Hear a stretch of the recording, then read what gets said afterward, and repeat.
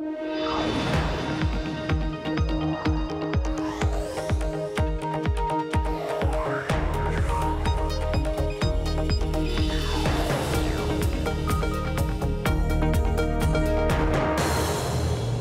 Caroline Hyde from London, in for Emily Chang. This is Bloomberg Technology. Coming up, the Silicon Valley view on the June jobs report and the outlook for tech workers with the increasing threat of automation. Plus, a Bloomberg scoop. Investigators say Russian hackers are chief suspects in a breach of US power plants. We'll look into how they may have pulled off the cyber attacks and their potential end game. And Samsung reports a second quarter for the ages. But can it maintain momentum as its heir apparent continues his own courtroom battle? We'll discuss. First to our lead, the US jobs report for June shows payrolls coming in strong. 222,000 positions added. That beat forecasts, but wage growth weaker than expected. Check out this chart in the Bloomberg. You can type in #BTV1764 if you're a user and you want to see it for yourself. In the white line, how we're seeing US average hourly earnings change year on year. June, we're up 2.5%, but month on month, that's just 0.2% increase. We are seeing a lack of wage growth, lack therefore potentially of inflationary pressure. Are workers therefore still underemployed? Is there slack in the system? Or perhaps automation and the rise of technology is allowing employers to hold down wages for longer? Here to discuss the June jobs report and future disruptions in the labour market, we're joined by Andrew Chamberlain, chief economist at Glassdoor, which operates a massive jobs and company database. And with us for the hour, it's our guest host, you know him well, David Kirkpatrick, CEO of Techonomy. Gentlemen, thank you for joining me. And let's get straight to you, Adam, because I'm focusing on the silver lining here. I'm focusing in on the numbers. They're looking healthy. More people joining the labour force. But when we look at Bloomberg's own analysis, it looks like department stores, landline telecoms, these are the biggest job losses out there. We are seeing disruption affecting jobs at the moment, aren't we? Yes, absolutely. We are seeing some evidence of automation in certain sectors. We all know that blue-collar roles, like people at the ports, people that work in warehouse, drivers, they're clearly going to be affected. What many people are not talking about is that white-collar jobs will be affected also. So, for example, loan officers and other white-collar roles that are increasingly being replaced by apps and software, they are at risk as well. And we do see some evidence of this in Glassdoor's salary data today. AI becoming more prevalent, more relevant. David, is the US ready for this? Well, I don't think the U.S. is ready for it. And I think before I make another comment, I want to say we absolutely need to have policy and investment to accommodate the reality that job dislocation is going to become pervasive across the economy, including in white-collar professions, as Andrew points out. But there's an irony about all the hand-wringing in Silicon Valley about job losses because of automation, given that we are at closer to full employment than we've been in a long time. The Fed this week was talking about being worried we have too much we don't have enough unemployment. So the time to be having this sort of concern is perhaps a slightly odd one, but nevertheless, we look forward and we look to this odd conundrum. And I want to get, Adam, your take on the fact that, yes, we are seeing, as David pointed out, sort of near record amounts of employment at the moment. However, we're not seeing any sort of wage pressure building into the system. Can you talk to us about the underlying reasons for this? Because perhaps it's not quite automation feeding into this yet.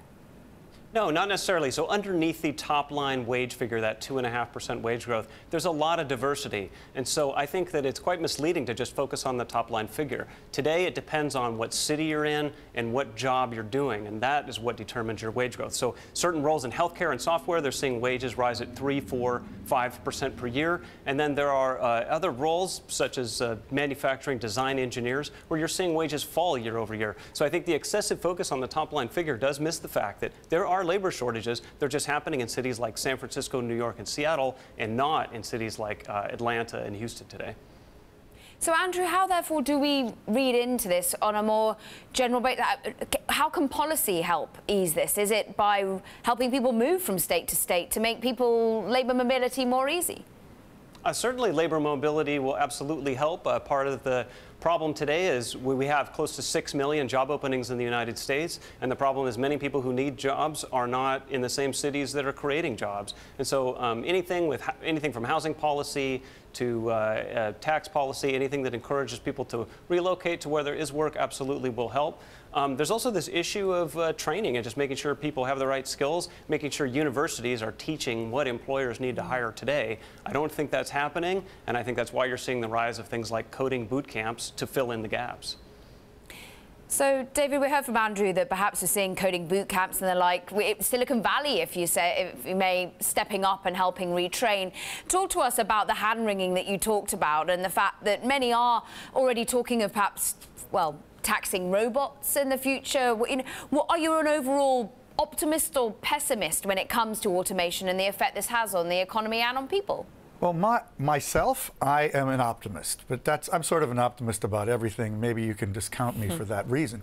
But, you know, and certainly in Silicon Valley, and I think you could give them credit for recognizing that the profound innovations that they are bequeathing to the world, and you mentioned AI earlier, that being one of them, is clearly changing the job landscape dramatically and will continue to do so. They have stepped up, and many, many people, leaders in tech, are really actively and publicly worried about that. And there's no question we need to train people. We need to do a better job of connecting companies to the availability of workers. But it is weird that people don't want to move. There was a study just this week I saw that young people are spending so much time on video games, they don't want to, young men, that's one of the reasons that they're not working as much. They love just hanging out playing video games. It's astonishing some of the things that are happening that are throwing off the traditional calculations. Wow. I mean, Andrew, you're a man who's all about calculations. Talk to us, therefore, of July numbers, the rest of 2017. Where do we see this pattern of employment, of wage growth going? Do you think we remain at this stagnant wage growth level? Well, today marks the 8-year anniversary of this economic expansion, and we don't see any end in sight.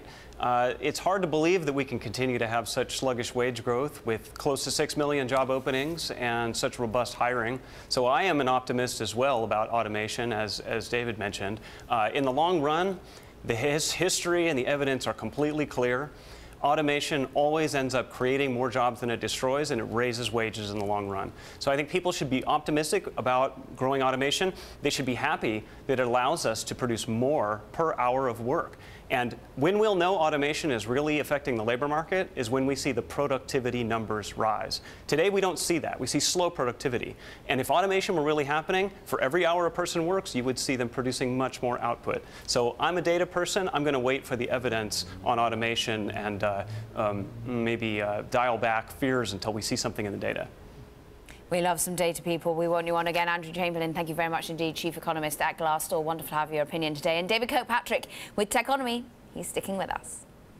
Now, a story we're watching in the world of autos. Elon Musk's Tesla has won a contract to supply what he calls the world's largest lithium battery. It will be used to back up South Australia's power grid, which has been plagued by blackouts.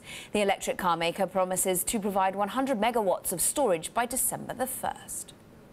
Now, coming up, as Putin and Trump agreed to jointly examine cybersecurity issues at the G20, we'll dive into a Bloomberg scoop. Russian hackers are chief suspects in a breach of at least a dozen US power plants, including a nuclear one in Kansas. And Bloomberg Technology is live streaming on Twitter. Check us out as at Bloomberg Tech TV weekdays, 5 p.m. New York, 2 p.m. San Francisco, 11 p.m. right here in London, 10 p.m. even. This is Bloomberg.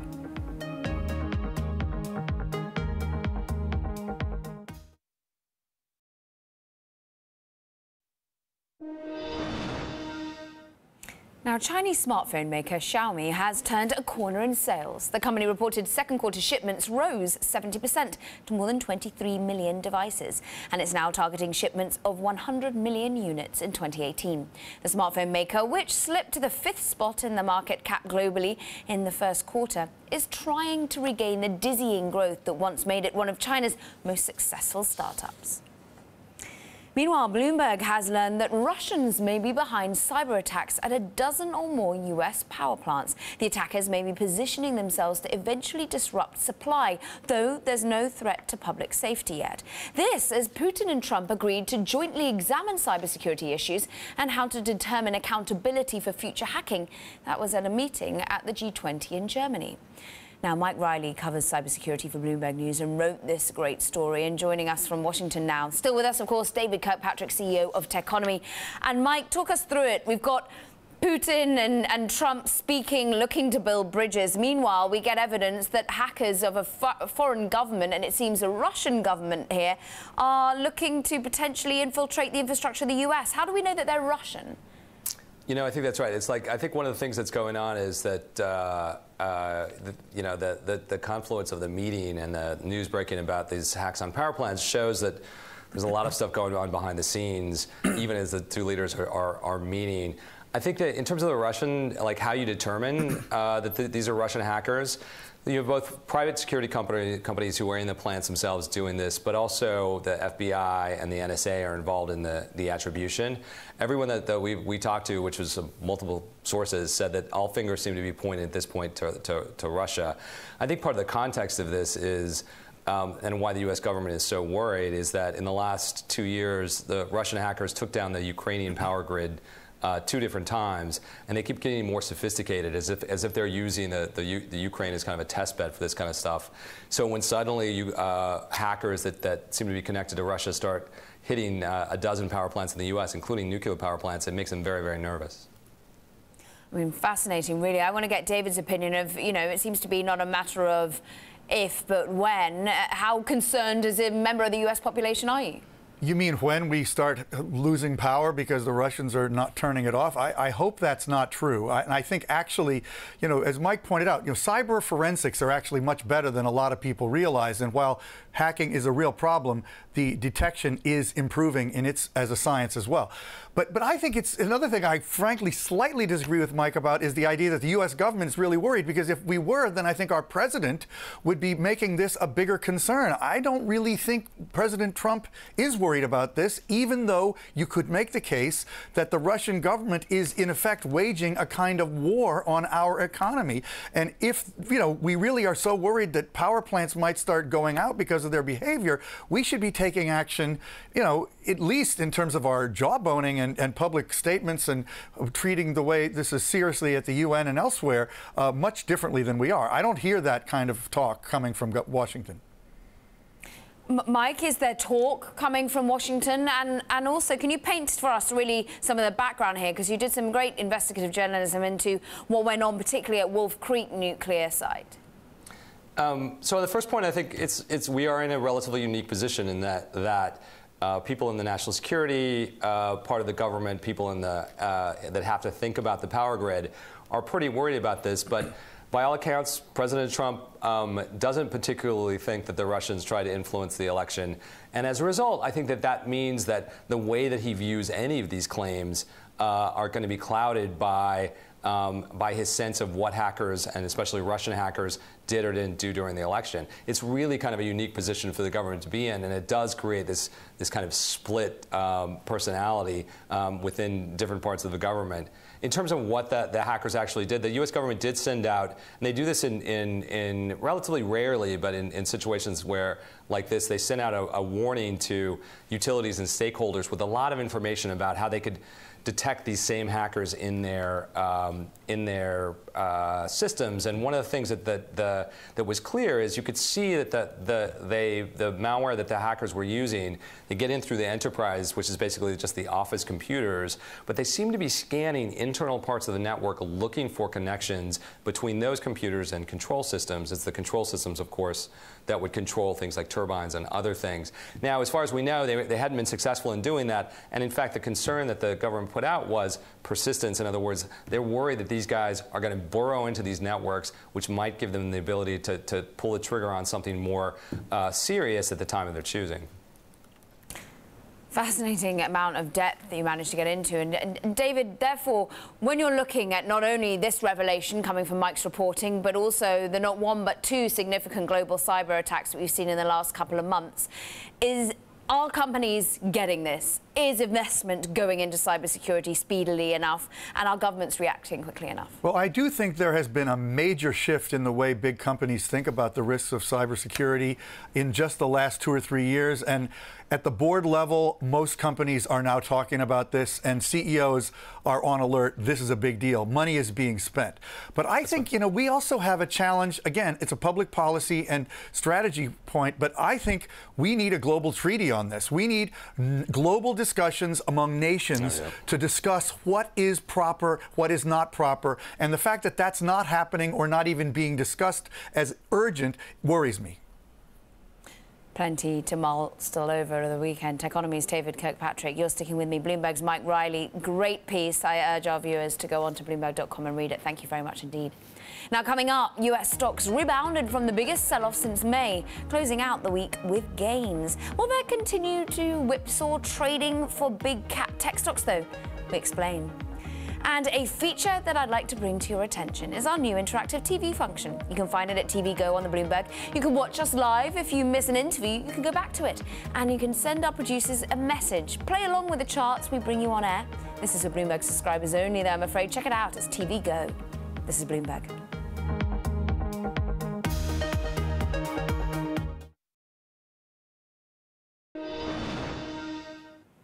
Now, a new note from JP Morgan analyst Doug Anmuth says Twitter continues to make positive product changes. That includes the new user interface updates rolled out in June. He also expects greater relevance and more engagement to ultimately translate into ad revenue growth. However, JP Morgan still have a neutral rating on the stock. Meanwhile, tech stocks ended the week on a higher note in the United States. The Nasdaq rose more than 1% in Friday's session, recovering a bit from losses suffered last week. Here for more reaction, let's bring in Bloomberg News stocks reporter Abigail Doolittle, still with us. Techonomy CEO David Kirkpatrick. Abigail, take us through the U.S. moves, first of all. Well, it was a pretty impressive session, Caroline. We saw a really nice rally for all three major averages, but really that Nasdaq, that tech-heavy Nasdaq that you mentioned, stood out, up more than 1%, really being led by lots of the big tech names, the FANG names, plus Apple. All of these stocks had big gains on the day and didn't appear to be driven by anything fundamental outside of a boost in confidence and optimism, probably on that better than expected jobs report. So we had some bullish action there. And we hop into the Bloomberg and take a look at the GRR, group rank function return on the S&P 500. We see tech up there on top, up 17%. And actually, excuse me, that is the year to date, but that's the story. We have tech up in a big way on the year, and we have it, look at this, on the day up in a big way too, up 1.25%. So really a very solid day for technology. But let's put this in the context of the pullback. We still have the Nasdaq down about 3% from its last all-time high on June 9th. Lots of whipsaws. You know, you would think that today was the best day in quite some time, but it's actually just the best day since last Wednesday. All of this volatility, investors not quite sure whether or not they want to be buying the dip or if they are still a little bit cautious. Time will tell. We do have earnings season ahead, of course. We certainly do. If you're looking across at some of the other regions, Europe, we saw technology the number 2 in terms of industry groups in Europe here on the Stock 600 for the day, and indeed it was up on the week. Interestingly, Asia was down for information technology stocks throughout the day and indeed the week. But let's turn to David's viewpoint here, because Abigail mentioned FANGs. Is it time to be, well, if we, amid this dip, we see a little bit of buying? Are you a buyer when we see these sorts of dips happen and volatility? Well, keep in mind, my company is called Techonomy. So I'm a big believer that this is the way the entire economy is moving. I don't think it's at all inappropriate to continue to believe in the critical importance and future opportunities for this group of companies. So yes, I mean, in general, I would buy on the dips, especially for the great companies that aren't going anywhere and that show every sign of consolidating more and more profit to them, and perhaps at the cost of the rest of the economy. But yeah, technology, my favorite word. Technology is the future of the U.S. and global economy. It's as simple as that. Meanwhile, Abigail, you kept a close eye on the volatility that we're seeing, and talk us through how it is across the board generally in sentiment at the moment. Well, it's pretty fantastic what's happening relative to volatility, especially volatility for tech. So not so long ago, Kevin Kelly of Recon Capital, he joined us on Options Insight, and he was making a big deal of the spread between the S&P 500 VIX and the VIX on the NASDAQ 100 or the VXN. In fact, if we pop back into the Bloomberg and take a look at G#BTV 96, there there in blue, we have that S&P 500 VIX down at 11, near all-time lows. And back in March, Kevin Kelly was making a big deal of the fact that the S&P 500 VIX had dropped below the tech VIX. That was really or the tech VIX, excuse me, in orange had dropped below the S&P 500 VIX, kind of unusual. But now we have this big blowout in volatility for tech stocks. So the sector, it is still the best sector on the year, but it has given back some of the gains. So the best sector on the year now seeing the biggest volatility. He thinks that this VXN up near 17 could be a tell on overall volatility for the markets ahead, perhaps led by earnings season and what may be to come. But certainly something to keep an eye on there, more of the whipsaws that we've been experiencing for the stock market. And talking of volatility, I mean, just everyone needs to eye up the $8 billion that was wiped off of the market cap of Tesla just this week alone. Great insight, Abigail Doolittle, as ever, taking us through a whirlwind of charts throughout the Bloomberg. And David Kirkpatrick with Techonomy, his favourite word, is sticking with us. Now, coming up, we take a look at Samsung's historic earnings report. How the company continues to thrive despite the array of crises knocking at its door. And if you like Bloomberg News, check us out on the radio, why don't you? You can listen on the Bloomberg Radio app, Bloomberg.com, and in the US on Sirius XM. This is Bloomberg.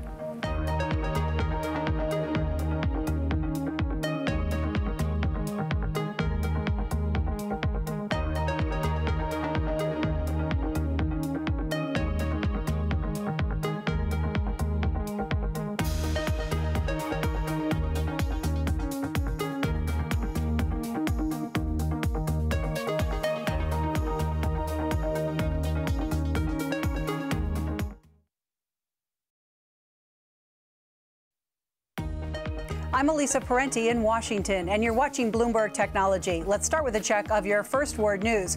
We want to begin right away by taking you live back to Hamburg, where police have resorted to water cannons in an effort to contain protesters at the G20 summit. Nearly 200 police officers have now been injured in clashes with these thousands of protesters. World leaders gathered for the talks have condemned the violence. Again, these are live pictures, and we're tracking the situation there. We'll keep you posted if there are any further developments. And meantime, Presidents Trump and Putin had their first confirmed meeting today in Hamburg. During the 2-hour-plus affair in Germany, Trump confronted Putin about Russia's meddling in the election campaign, which Putin denied. Russia's economy minister says Putin also complained about economic sanctions. Secretary of State Rex Tillerson, who attended the meeting, said both leaders discussed how best to move forward. They had a very robust and lengthy exchange on the subject. The president pressed President Putin on more than one occasion regarding Russian involvement. President Putin denied such involvement, as I think he has in the past. The two leaders agreed, though, that this is a substantial hindrance. Russian Foreign Minister Sergei Lavrov was also at the meeting. Secretary Tillerson said the Russians asked for, quote, proof and evidence of Moscow's involvement in the 2016 election. And the U.S. and Russia also announced a ceasefire for southwest Syria in an increased effort to stop the civil war. U.S. officials say the agreement would take effect Sunday at noon, Damascus time. G20 host Angela Merkel arrived at a concert hall in Hamburg for a show and dinner with other world leaders. During the first working session of the summit, the German chancellor said the countries must work together to help solve the world's problems. We all know the big global challenges, and we know that time is short, and therefore often solutions can only be found if we are ready to compromise when we approach each other, but also, and let me make this clear, without giving up too much, because there are differences as well. British Foreign Secretary Boris Johnson has traveled to the Middle East in a bid to end the political crisis with Qatar. His first stop, Saudi Arabia, one of 4 Gulf nations to cut diplomatic ties. Johnson is trying to get them to go along with a Kuwaiti-led effort to end the tensions. And the European Union's bailout authority has approved a $9.7 billion aid package for Greece. The majority of the funds will be dispersed on July 10th. Global news 24 hours a day, powered by more than 2,700 journalists and analysts in more than 120 countries. I'm Elisa Parenti, and this is Bloomberg.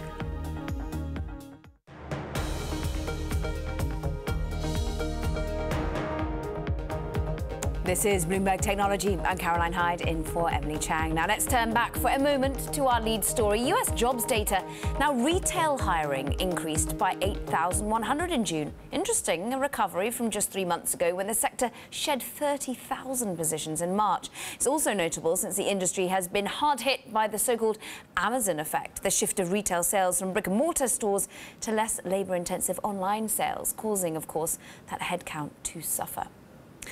Meanwhile, Samsung has had it tough of late, from its exploding smartphones to its heir apparent on trial for corruption. But the company made positive strides on Friday, reporting its best quarterly profit ever, boosted by the global demand for semiconductors. And of course, it's a popularity for the South Korean company's new Galaxy S8 smartphone also in evidence. Samsung's revenue beat estimates as well. Joining us now to discuss is Bloomberg technology reporter Ian King, who's just returned from a reporting trip in Seoul and attended one of JY Lee's trials, no less. Still with us from New York, my guest co-host for the hour is Techonomy CEO David Kirkpatrick. Ian, you've got great insight for us. First of all, though, let's go with the silver lining around a few clouds for Samsung, the numbers. In particular, your area of expertise, chips. They really are flying. That's right. I mean, as you know, I don't care about phones at all. It's only what's in them. It's only the memory chips that matter. And that's really what's going on here. That's really the heart of Samsung as it became a modern, successful company, and it's a success that has continued to this day. It's been brutal competing against Samsung in the memory chip industry. Basically, everybody has given up apart from a couple of others, Micron and SK Hynix, and that has had a commensurate effect upon the balance of supply and demand. Pricing is great. Those chips are going into all manner of new things as well these days, which is helping on the demand side. Prices are fantastic, and Samsung is definitely making a lot of money out of that market. Price is fantastic for the chip side of the business. They're also in an area that I'm not sure you're that much keen on either, but organic LED screens. Is this an area that the price is fantastic, can remain fantastic? Yeah, no, I mean, I do care about it because it's basically semiconductor technology as well. Yeah, no, if you want to make a phone with an OLED screen which gives you thinner, better color, anything like that, you have to go to Samsung right now. They're the ones that put the factories in place. They're the ones that develop the technology at an extremely high scale. So the rumor is, as you know, Caroline, that even Apple is going to have to come cap in hand to Samsung later this year and say, give us as many screens as you can, please. And of course, David, this is what's so interesting, is Samsung really going for it in terms of the bottom line. And at the S8 seemingly doing pretty well, all ahead of the all-important 10th anniversary iPhone. Yeah, unlike Ian, I have a slightly broader range of appreciation of tech.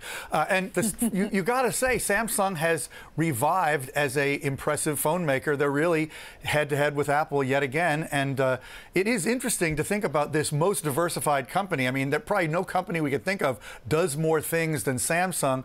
But, you know, they subsidized semiconductors and chips and memory when it was hurting. And now the prices are practically double what they were, I think, a year ago. You know, that's impressive. It is amazing that compared with all the problems they've had, that they're showing this historic profit of today. It's a very impressive company, but they've taken advantage of some possibly unfair advantages they have in Korea. Interesting. Let's focus in on that now and some of the problems, the clouds amid all this silver lining. Ian, you've come back from South Korea. You went to court. Remind us why the heir apparent JY Lee is there. It's all to do with corruption, isn't it?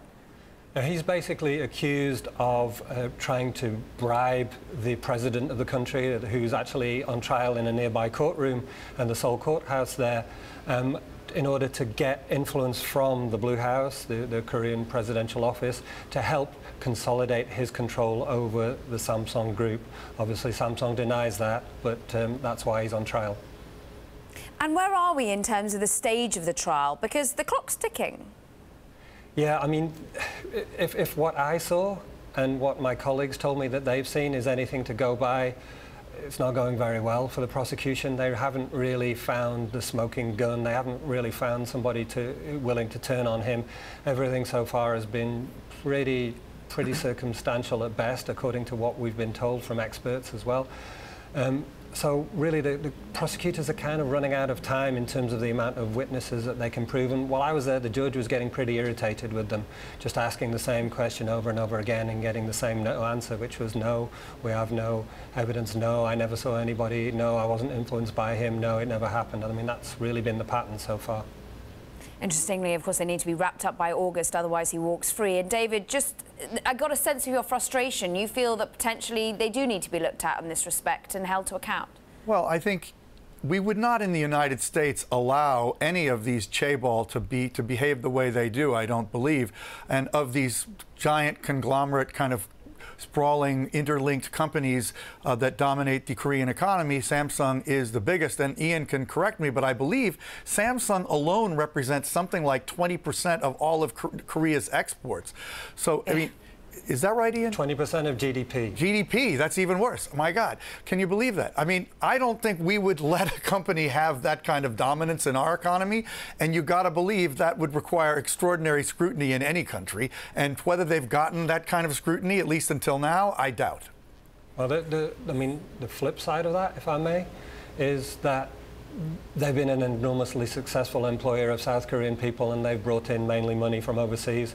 So the government and they themselves have argued, we're making Korea richer, we're making Korea a better economy, and this is the engine of growth that we need. So there's two sides to the argument. Yeah, and it continues to innovate. We'll see how the S8 continues to perform as we edge ever closer to the Apple new phone coming on sale as well. Bloomberg technology reporter Ian King, fascinating insights from South Korea. Meanwhile, David Kirkpatrick, CEO of Techonomy, and my guest host for the hour, sticking with me.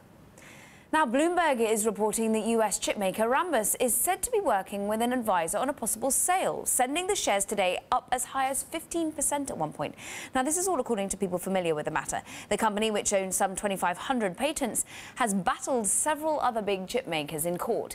In 2015, Rambus began restructuring and started selling its own branded chips.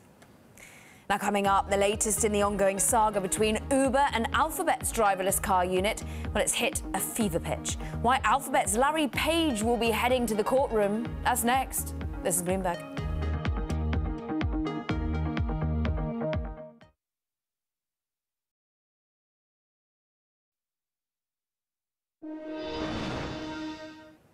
Now, the battle between Waymo and Uber just took an unexpected turn. Alphabet's self-driving car division dropped 3 of 4 patent infringement claims in its lawsuit against Uber over its autonomous vehicle program. It's the latest move in the ongoing fight over driverless technology. And Bloomberg also learned that Alphabet's CEO, that's Larry Page, has been ordered to submit to questioning by Uber lawyers. Joining us now from San Francisco is Bloomberg technology reporter Eric Newcomer, who has been reporting on this story and many when it comes to Uber. And still with me, my guest, co-host, Techonomy CEO David Kirkpatrick. First of all, Eric, why drop the 3 out of 4 parts of the patent infringement?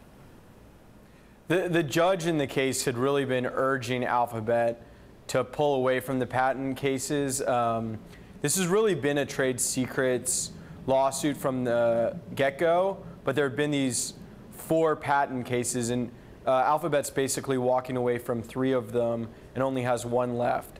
They're basically saying that Uber isn't using that technology anymore. They've switched to something else called Fuji, and so the remaining suit is around the patents and the LiDAR that Uber is still using, not the one that Alphabet says that they've agreed not to use. And meanwhile, Uber's saying we want Larry Page to be questioned. I mean, what's the rationale behind that?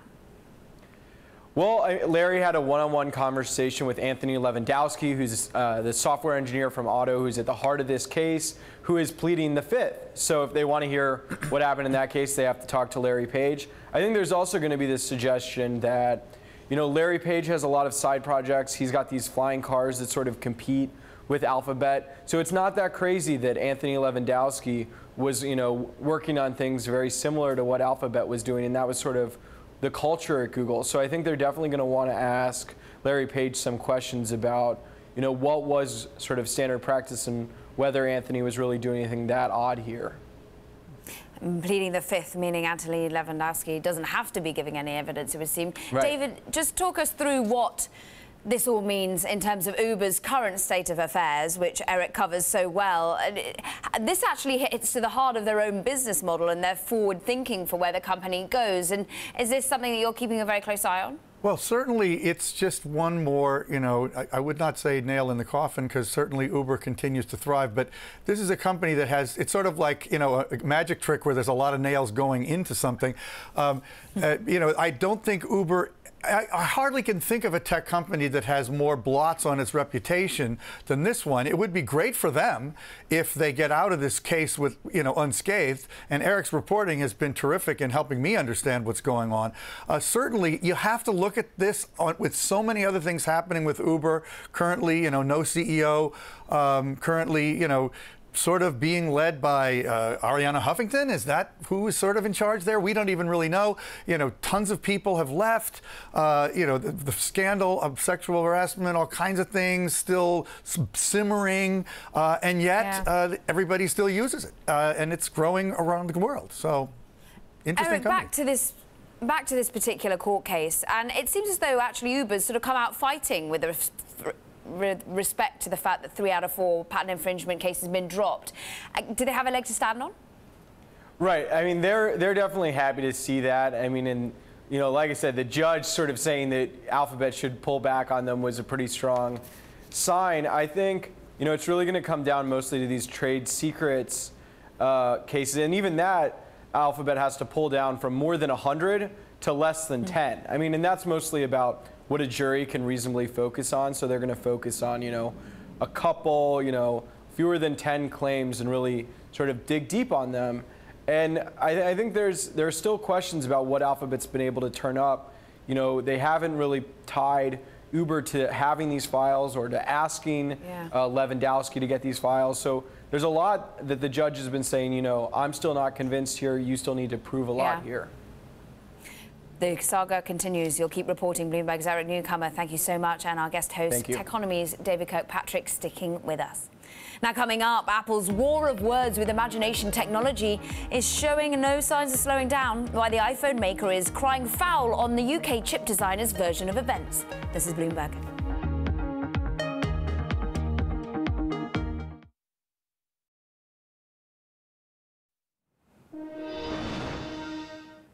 Now, the war of words between Apple and its soon-to-be former supplier, Imagination Technologies, is heating up. Shares of UK-based Imagination Technology fell in Friday trading. This after Apple told Bloomberg it had given its supplier almost 2 years' warning that it was winding down the relationship. Now, the two have been sparring publicly since April, when Imagination Technologies finally announced to the market its IP won't be used in new Apple products, sending its shares plummeting.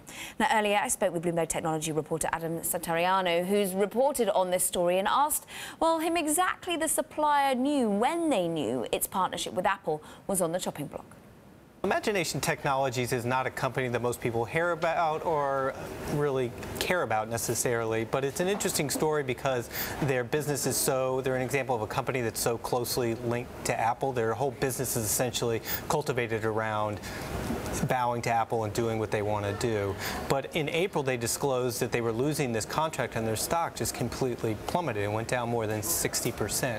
And they said that they came out and said a lot of things about how they doubted that Apple could do this without violating their intellectual property, and there was a bit of making it seem like that this had come out of nowhere. To investors, obviously, as you saw by the stock drop, it was clear that they were surprised by the move. But now you've spoken to Apple, and it seems as though they're refuting the timeline that Imagination Technology has put to the market. So yeah, so it gets interesting because Apple has come out and said that, basically saying this timeline that Imagination has given to investors was not really accurate, that Apple had told them as far back as February that they were going to be dropping them completely, but that even almost 2 years prior, going back to 2015, Apple had begun kind of winding down the relationship as it begun to develop the technology itself. 2 years previous, they'd been sort of given a few warnings. Several months previous, they'd actually been informed that this is likely to happen.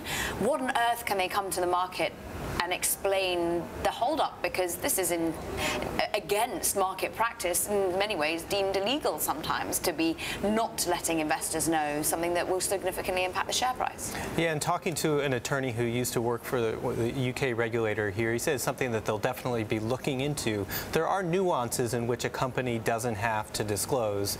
And what Imagination said is that they had a contract with Apple starting in 2014 in which there was essentially non-disclosure agreements in there. It's saying that, like, we're based on this agreement with Apple, we can't talk about the sort of ups and downs and of the negotiations and the talks, which are constantly ongoing. And so what they said is when they got the final clearest word that there was no going back, that this was ending, that happened at the end of March, and on the next business day, they say that's when they disclosed it. But it's clearly in dispute, and it's something that I'm sure some regulators in London will be looking into.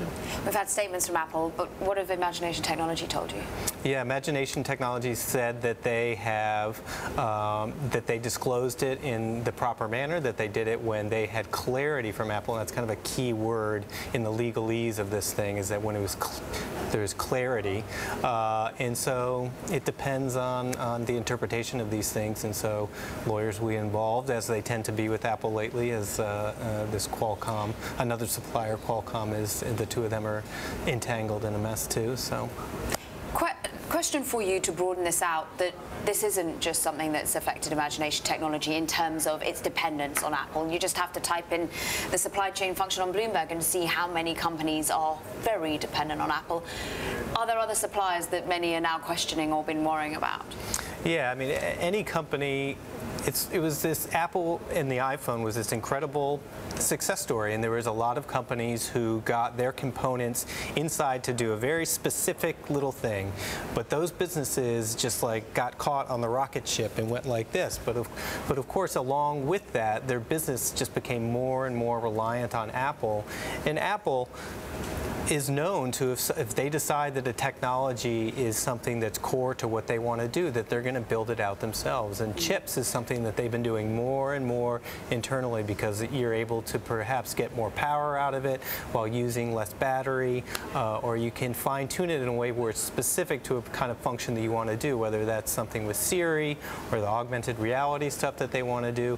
And so as they try and do more of this on their own, the suppliers who were once making this little thing may no longer be making it, and then the business that was predicated on can kind of collapse. So that's the people who work there, the investors, as we're seeing with Imagination, and so it's this domino effect that a company of Apple's size can have. That was Bloomberg technology reporter Adam Satariano. And still with us is my guest co-host, Techonomy CEO David Kirkpatrick from New York. I'm going to be bringing you now and the supply chain function. I ask you to lean into your television, screw up your eyes, because it's so important that I do want you to try and see. And this is Dialog Semiconductor. This is another supplier to Apple. Check out its dependence on Apple. On this side of the screen, 70